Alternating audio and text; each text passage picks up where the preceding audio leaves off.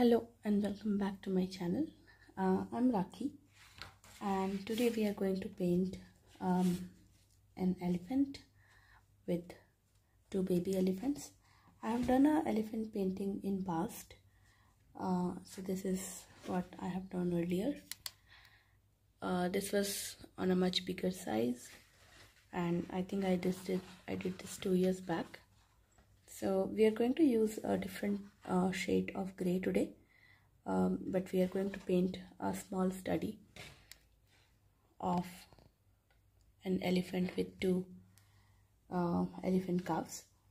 So we are not going to use too many colors. We are going to use a gray color which I have mixed with permanent red and green viridian.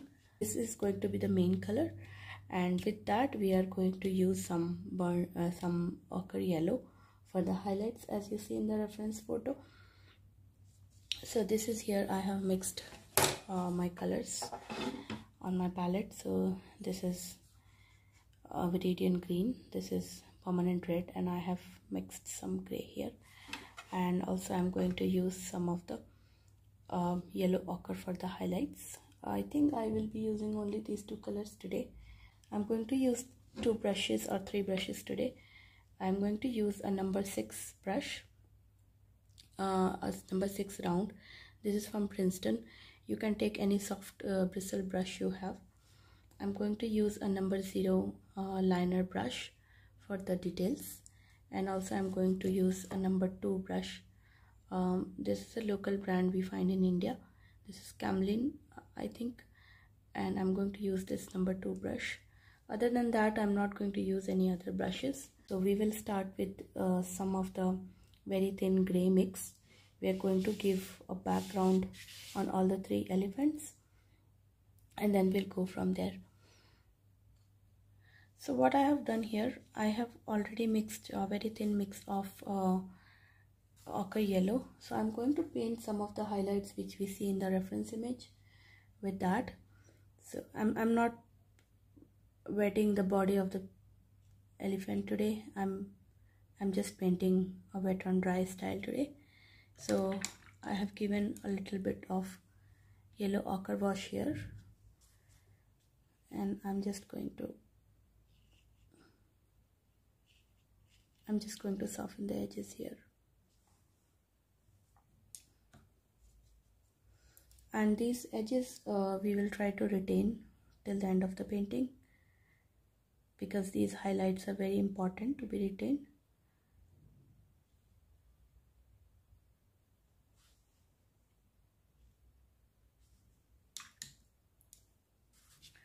Also, as you see in the reference image, there is some grass in the bottom. So we are going to paint the grass on top later with everything else. For now, I'm just painting some of the highlights.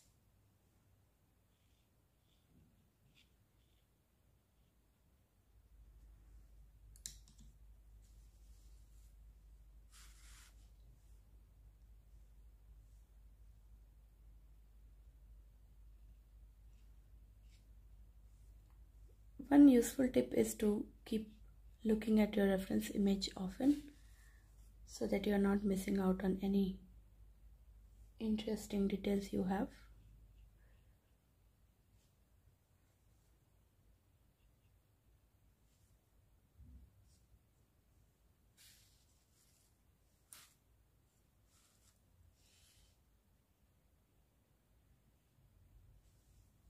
I generally do not paint wet and dry, but I just wanted to try it out today.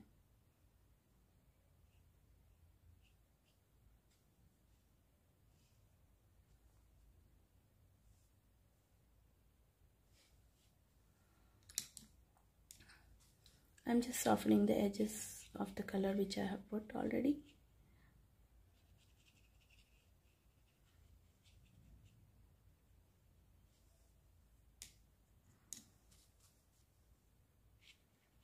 And it is okay if you have put more of your lighter color, because it is always easy to go back and paint some dark color over it and then reduce the strength of the light color.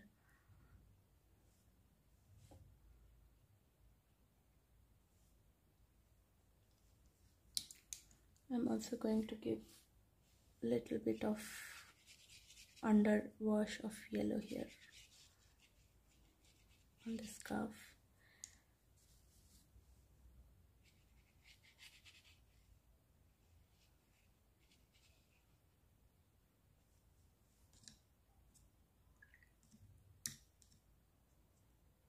As you see, there are not much highlights on the second calf, which is in front, because his whole body back, I think, is on towards the light. So I have given a bit of. So I'm going to switch to my number 6 brush here, and we will start with the very light gray wash. I have thinned it out. The reason because I'm not doing a wet on wet here is because this area is very small and we really need to capture the details. If I do wet on wet first, then I will have too much water on the paper.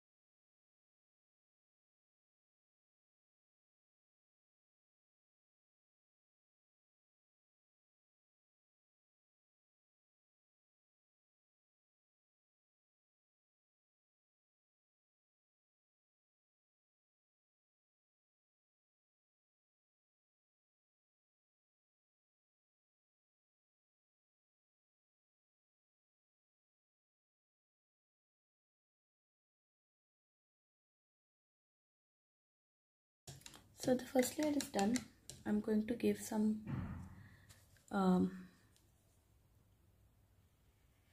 before we switch to a smaller brush.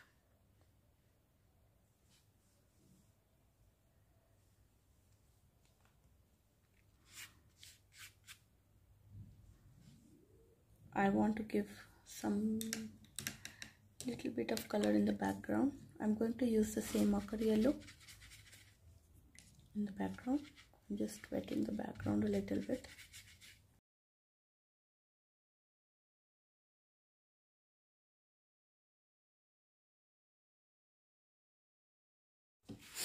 So this has dried up.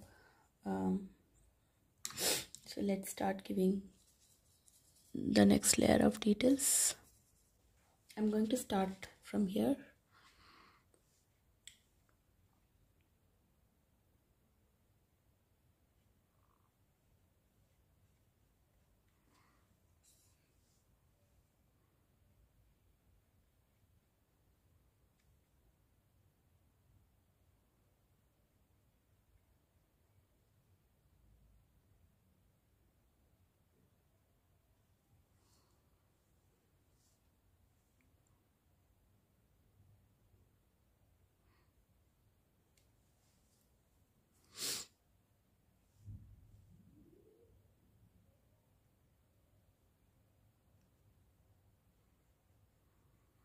So we are going to repeat the same process. We are painting some grays and then we are going to soften it with some water.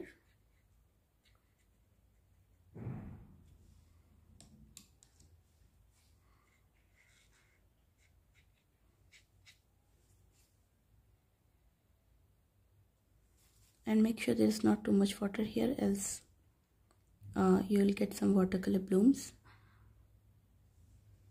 So I think this is done here. I'm going to move to the next part.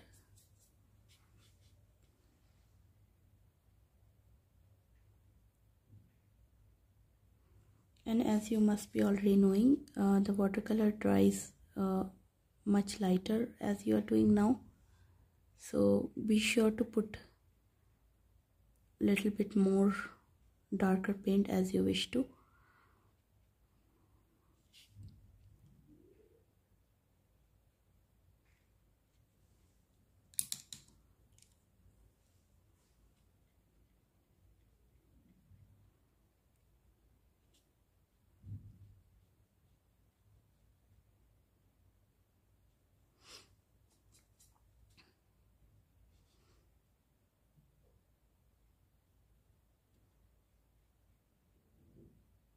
So as you see here, why the shadows are important, as soon as we did some of the negative painting here, the ear of the smaller elephant calf becomes more prominent. So that's why painting the shadows or the darker area is so important. We'll leave it like this. We will wait it to dry and then we'll move to the face part.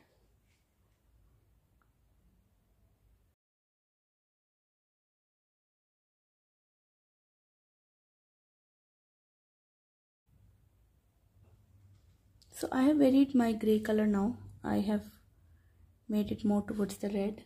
I just wanted to bring some variation.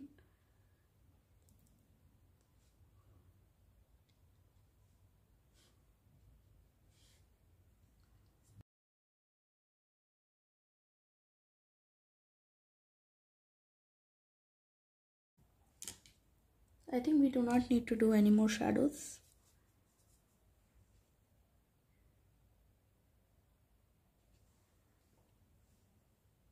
And we are good.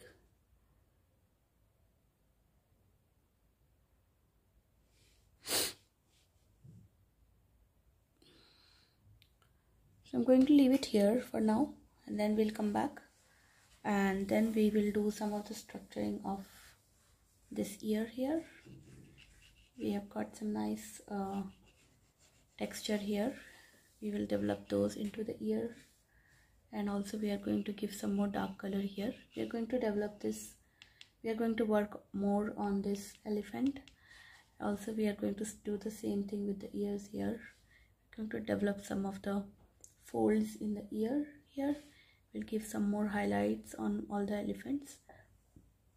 Probably we'll do that with first with the thin wash and then we will give some more highlights with the darker wash on the ears of these elephants. So I'm going to paint it in the same way.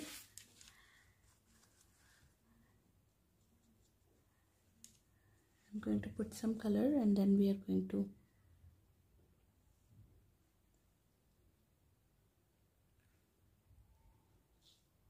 merge that.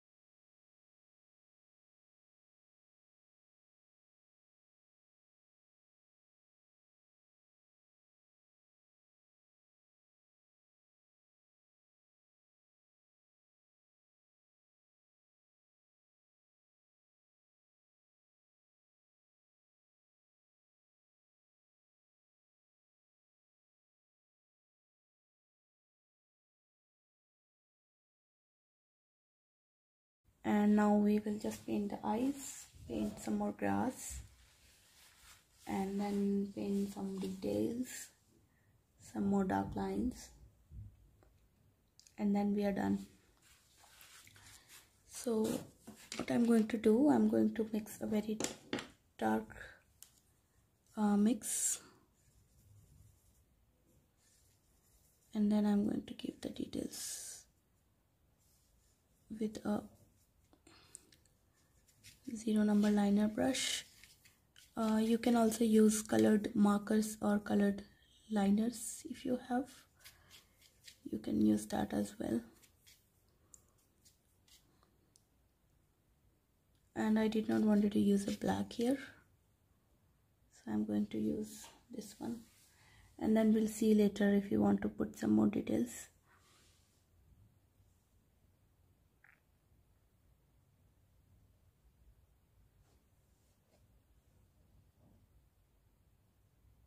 I'm going to speed this part up, and then we'll come back and see what else we want to put some more details with.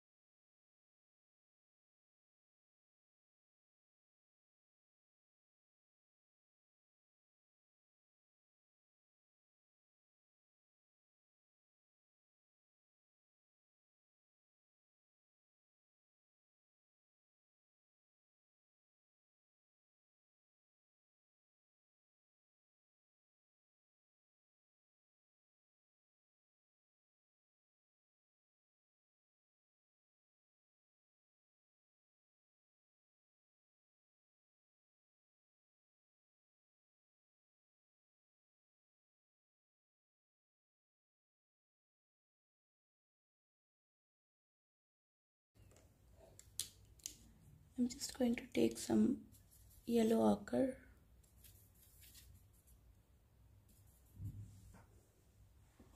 and I'm going to splatter some. I'm going to splatter some of it here. I just want to show some grass where they're standing.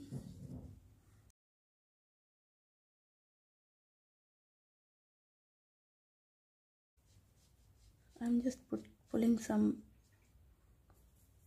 grass.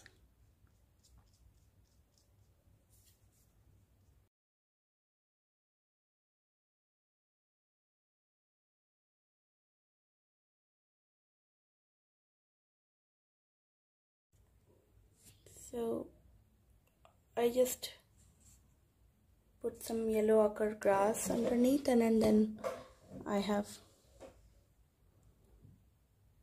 softened that grass with some water, and this is how it looks now. I did not put too much details into it because I wanted to keep it easy and simple. You can also put some white highlights with a white liner. I've just kept it simple. So I think this is it for today, and let me know if you want me to paint some other animals or birds. Put it in the comments, or if you try this tutorial, let me know. Or if you have any questions, please put those questions in the comments and I'll try to answer those. So till next time, I think we are good here. Thank you.